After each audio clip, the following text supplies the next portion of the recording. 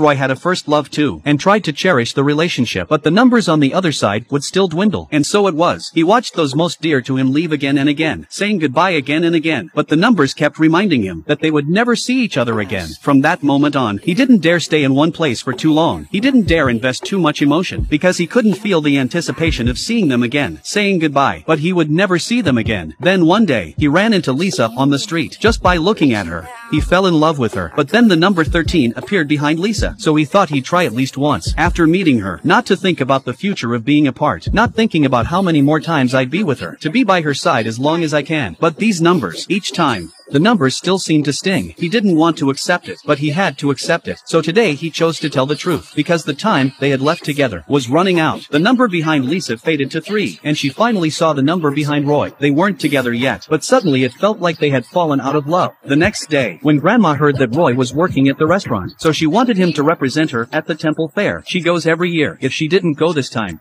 someone else would take her place. Roy readily agreed. Then he and Lisa prepared the ingredients. The two of them were silent. They didn't know what to say for a while. Lisa just wanted to slow down time. Let the numbers stop changing.